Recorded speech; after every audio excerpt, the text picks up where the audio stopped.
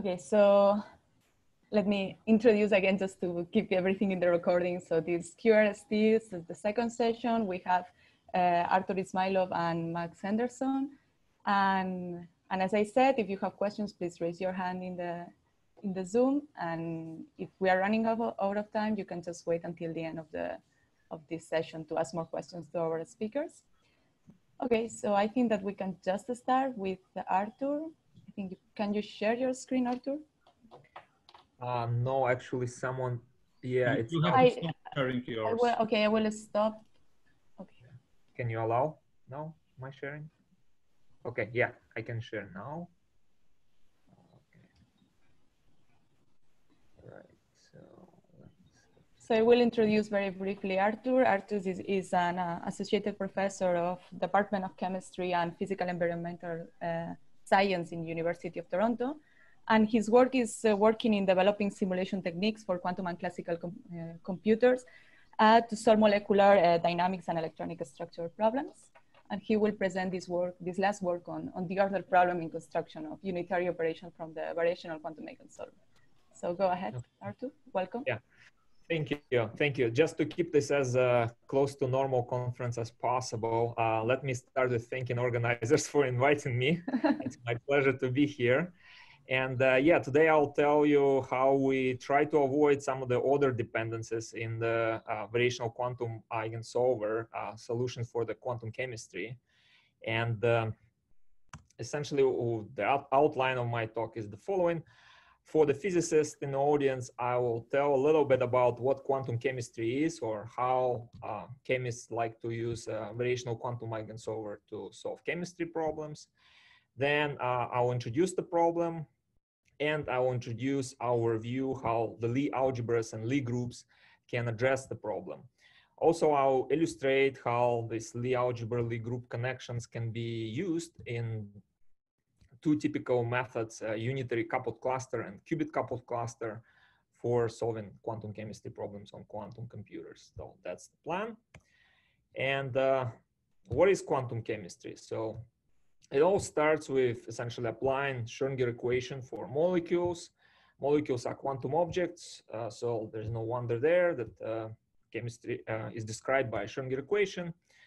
And we have electrons and nuclei, so the small r's will be electronic coordinates, big r's are nuclear coordinates. And the Hamiltonian for any molecule can be expressed like this. So essentially it has kinetic energy of all particles and potential energies, which are Coulomb, essentially interaction between the charged particles, right?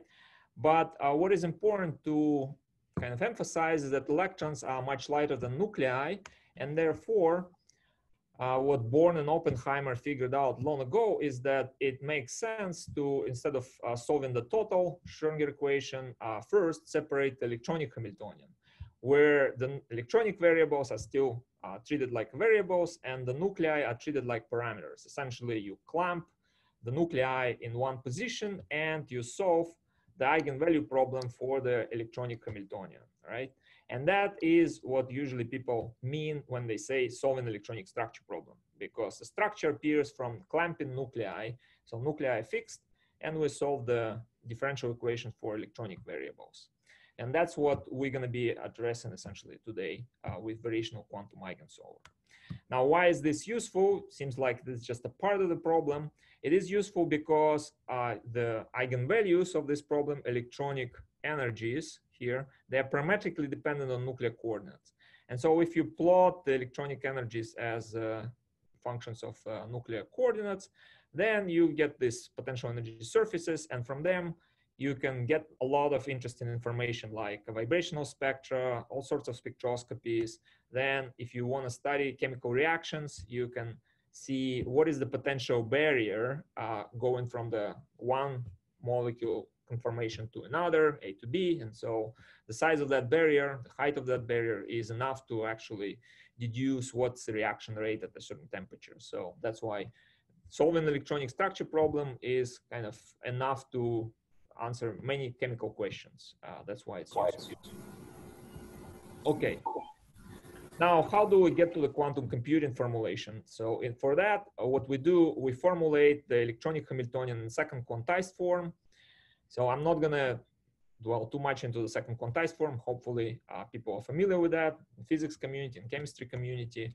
And the only difference between, I guess, chemistry and physics here, that in chemistry, what we use for our one particle functions are so-called molecular orbitals.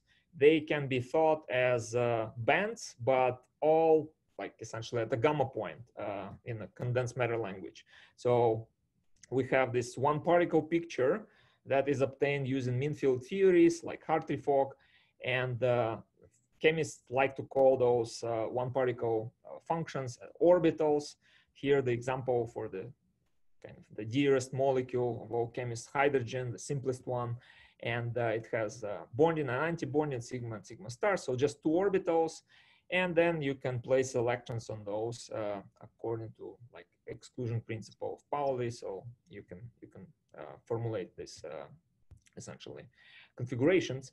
Now, what is important to notice is that in second quantized Hamiltonian, we don't specify the number of electrons a priori. So the Hamiltonian can describe more than two if you are like just working in second quantized form. So it could be one, it can be four, it can be anything in between, as long as it's integer, right? It could be a different spin state. So this is something that comes along with the second quantized form. Now, why do we want second quantized form?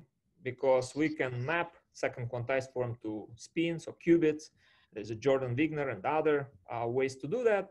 They essentially bring us from the second quantized electronic Hamiltonian to qubit Hamiltonian, which now we can treat using the quantum computer, right? And the only kind of price we're paying for this mapping, which is nonlinear, Jordan-Wigner, say the simplest one, is that for one fermionic operator, we can introduce up to n qubit operators, where n is the number of qubits or the number of essentially spin orbits in our second quantized representation. But in the kind of qubit Hamiltonian, we still have up to, well, polynomial number of operators, essentially, n to the fourth, roughly. Okay, so it's still manageable. Now, the most popular method these days is variational quantum eigensolver, and I hope most of you are familiar with that.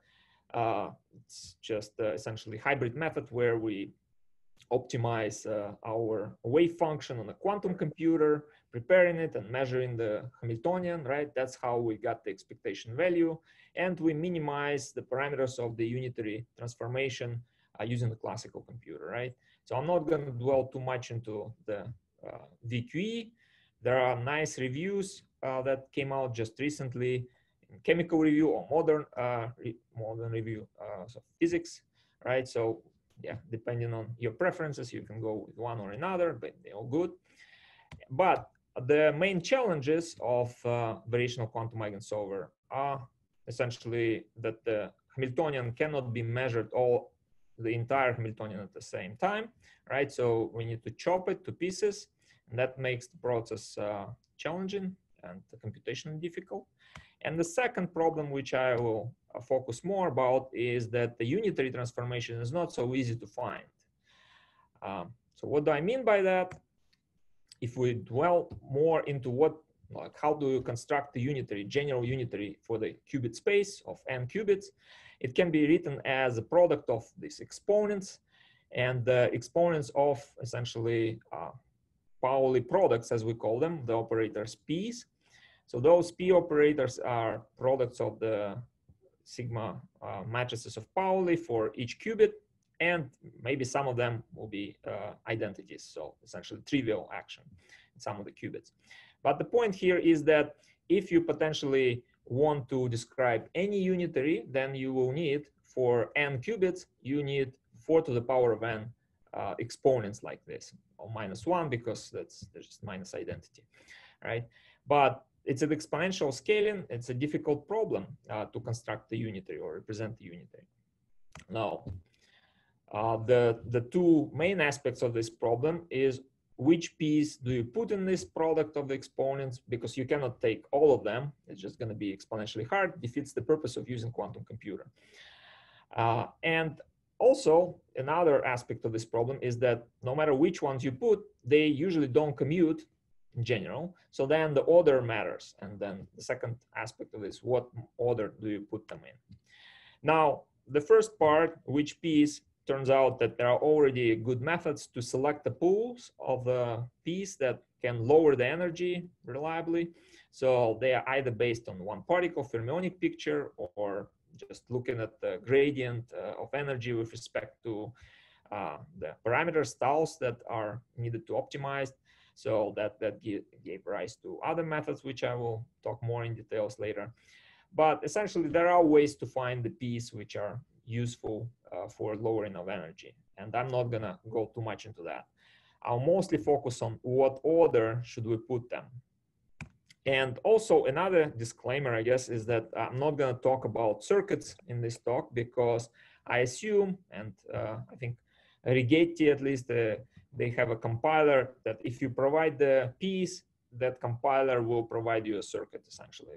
We're assuming that this level can be solved at the level of the compilers. All right, how do we define what order of piece should we use? For that, turns out it's useful to consider things under the angle of Lie algebras and Lie groups. And they are named, these objects, mathematical objects, they are named for the name of Norwegian mathematician who came up with these ideas, Sophus Lie. And the first notion, Lie algebra, is essentially a set of operators, that's p's here, that if you do all possible commutators between them, what these commutators produce is another, like essentially the same set, just some maybe with some linear coefficients. So by doing the commutators, you don't get out of the set of the operators, right? And any linear combinations is still within this algebraic set.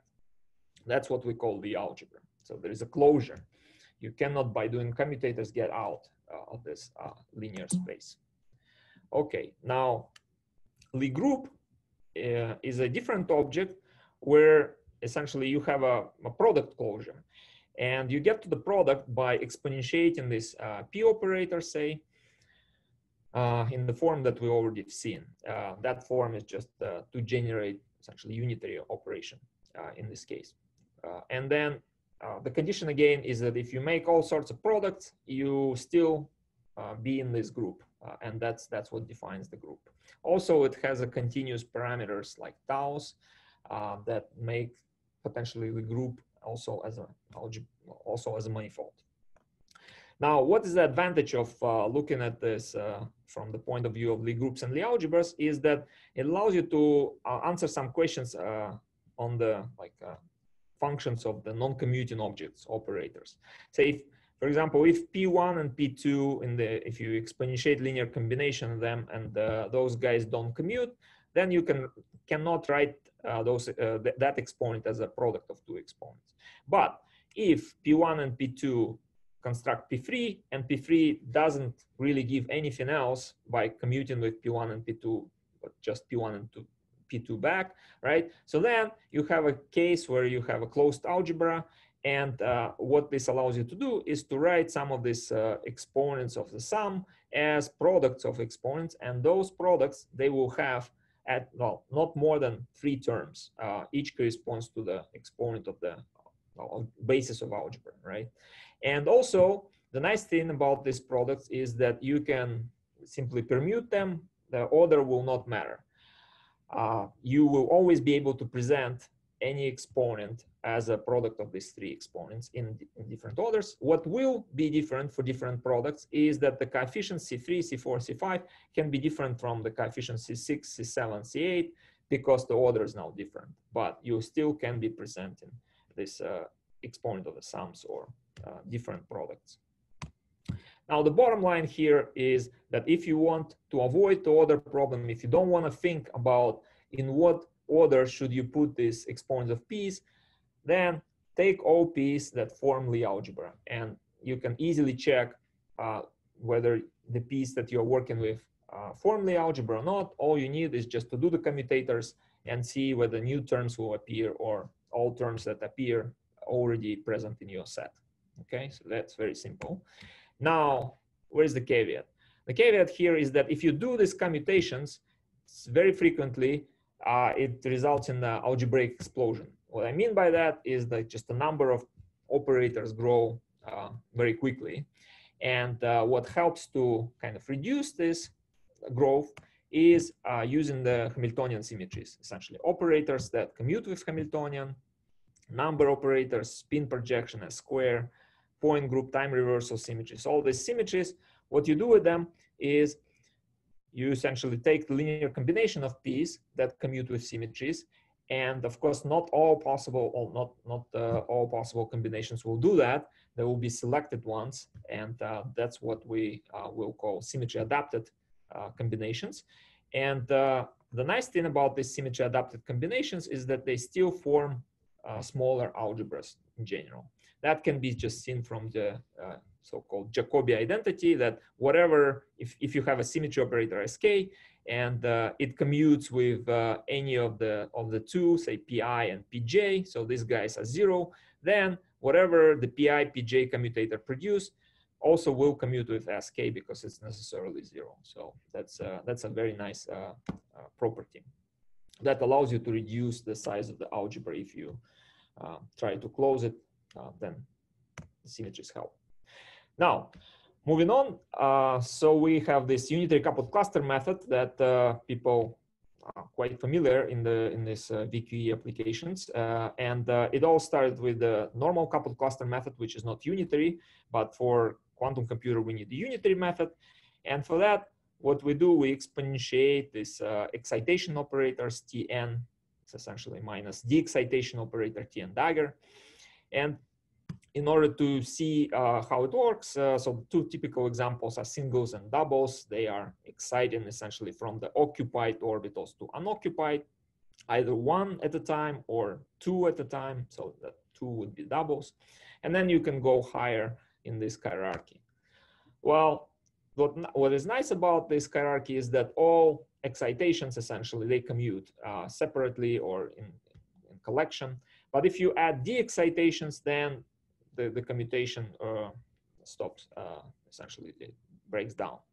Now, because in the unitary case we need the excitations, what usually people do, they do Trotter approximation, right? So here I introduce this anti-Hermitian operators kappas, which are essentially subtraction of excitation from the excitations, right?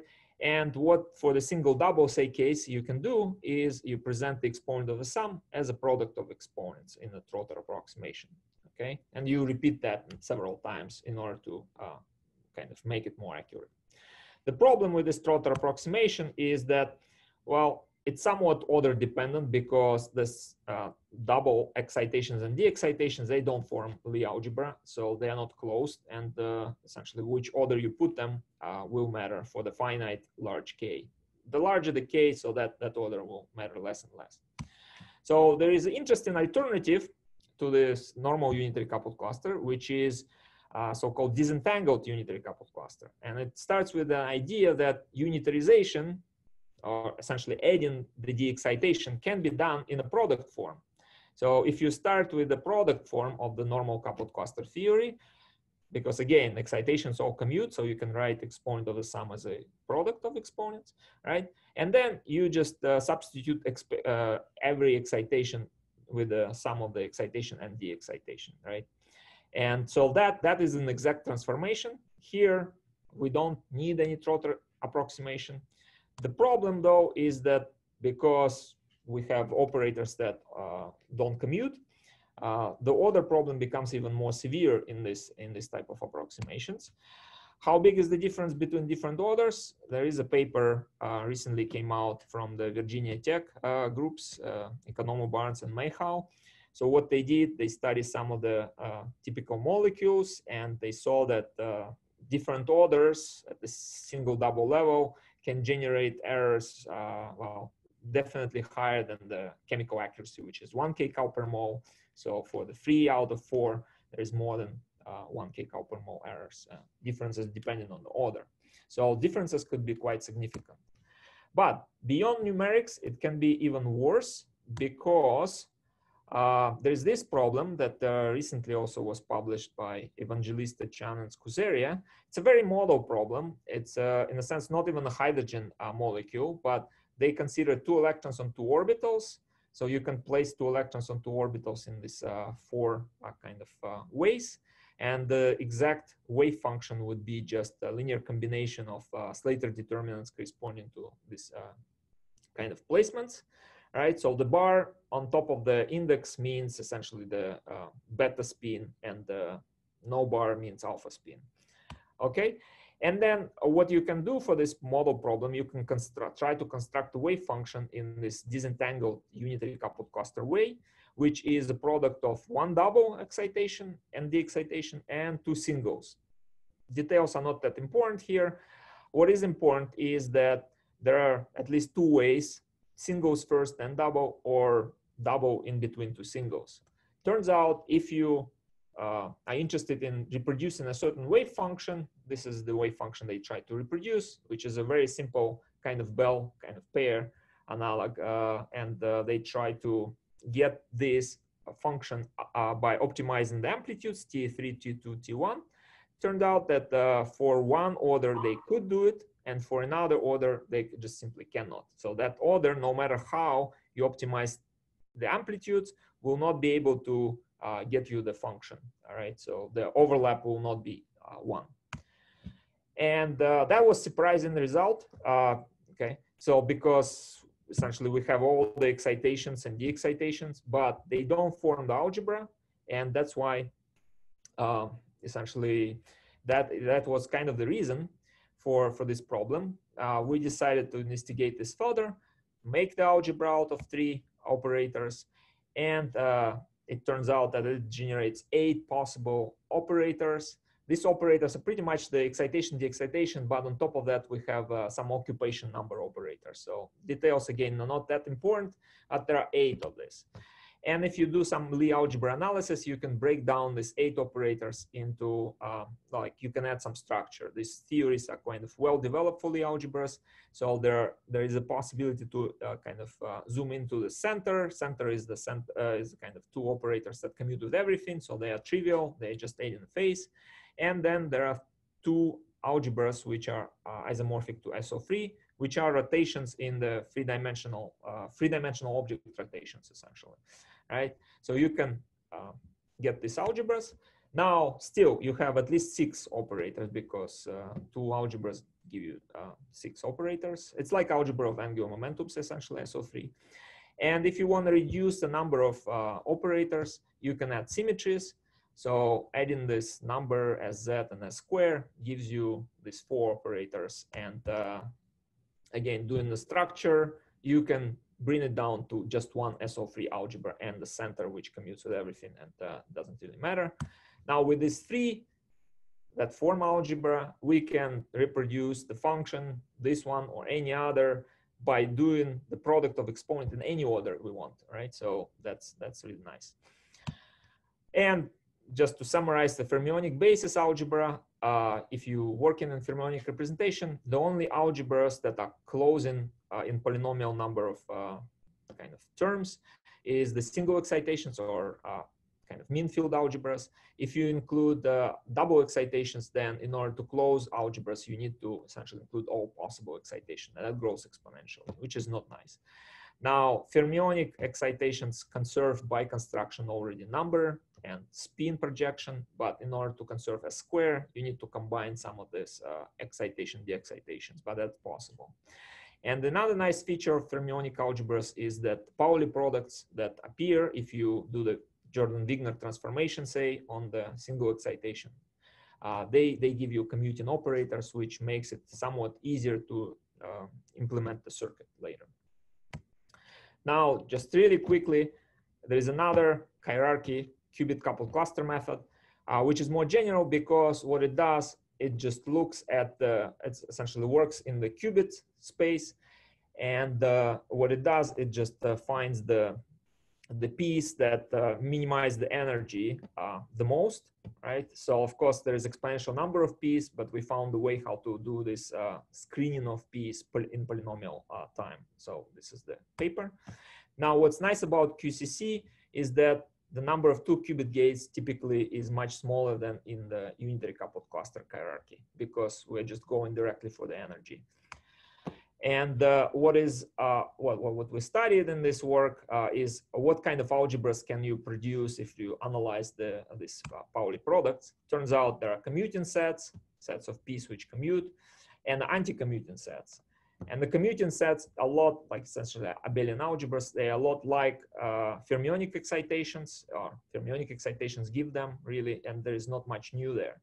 But in anti-commuting sets, they can be closed into the algebras, which are a little bit bigger, but still polynomial in size, SOM algebras. All you need is just to add to all anti-commuting terms their products, and you close the algebra.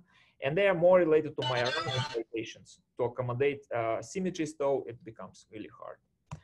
Now, here, just illustration that essentially these anti-commuting things can be well, really removing the order problem, and the example of water molecule.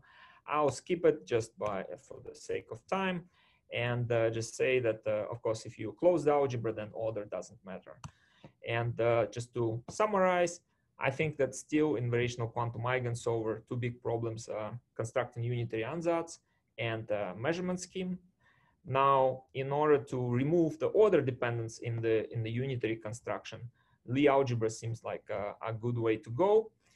The only problem is that algebra size usually grow, and symmetries is one way to remove that growth or subside that growth.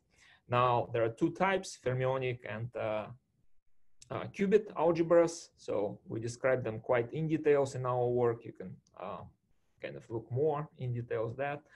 And with that, I would like to acknowledge my co-authors, Manuel and Robert, who worked in my group, and useful discussions with people all over the world, probably maybe mostly in North America, funding from Zapata, OTI, and NSERC, and all of you for your attention. Thank you. Thank you very much, Artur. Okay, Alba. It was a nice presentation. So let me check the chat because I think there are some questions there. So yeah, Pablo Moreno asked, is there anywhere where one can find the complexity or runtime of the gradient descent UCC, or any other method to choose the Pauli operators that you are introducing? Right, so we were not really interested in studying how quickly you optimize the amplitudes in front. As I understood the question was about the gradient descent and how to optimize the amplitudes, right? So we were not looking into that.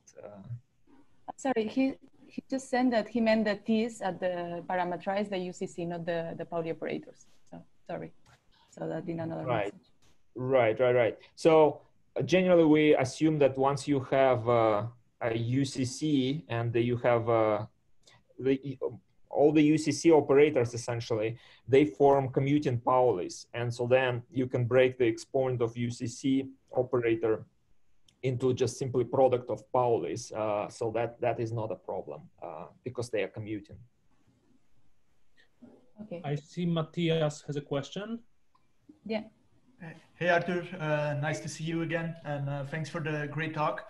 I had a question about the algebras being closed only for single particle and the full manifold of like the exact solution, right? Are you sure there's nothing in between? Can you not cover it with any exponential of a function more than? Okay, so there is nothing in between if you're working with the fermionic excitations and de-excitations. That's, I think, relatively historically known fact, right? So I think Kuzelnik was the first who wrote about that. But what we found with qubit algebras, which are more related to Majorana excitations, they break, say, number of electron kind of symmetry. And there you can have something in between just the single excitations and full CI answer for this number of orbitals. There are some closed algebras, but they break symmetries. And then, yeah, so maybe a follow-up, and then when you project, you lose this sort of closeness, or? Well, not really, because projection, if you think about the projection like a posteriori thing, like once you create your circuit, right, and then you introduce a projection, that doesn't really change. Introduction of the projection doesn't really change the fact that your circuit is invariant with respect to kind of putting the gates in a different order and getting the same result. So that's a promising thing to do, just work in different quasi-particles or different bases, or Okay, thank you. Yeah, Philip Jensen has also a question. Could you repeat why the order does not matter in the algebra if the algebra is closed? Right, so the algebra, okay, so because simply all group elements, they can be generated by doing the exponent of the basis kind of elements of algebra, right? And so if you have elements that, like, say, SU2 group and SU2 algebra has X, Y, and Z, so just one qubit, right? So then exponent of any operator that is linear combination of X plus Y plus Z essentially can be represented as a product of exponent of X with some constant, exponent of Y, exponent of Z. So just you cannot get outside of the group by exponentiation, and the group can always be presented as the exponents of the algebra elements. That's why, I guess. We have a question from Angelina Gokhale. Would you like to ask yourself, or maybe you can unmute or ask, or I will read it from the chat. You can unmute her. Yeah, it just will be probably easier. I don't know if I can. Yeah. I think that only. Hello, Dr. Artur. Yeah. Yeah, am I audible? Yeah. So you mentioned about the second quantized form, which can store more states. Probably my question is too broad at the moment, but in the area of quantum image processing, will this new form help in storing or representing a 3-channel color image in lesser number of qubits? If I'm trying to get the application. I'll need to think about your question because I'm not very familiar with the image processing, quantum image processing. And all right, so let me get back to you on that later, maybe offline. Sure. Yeah, thank you so much. Thank you for the question.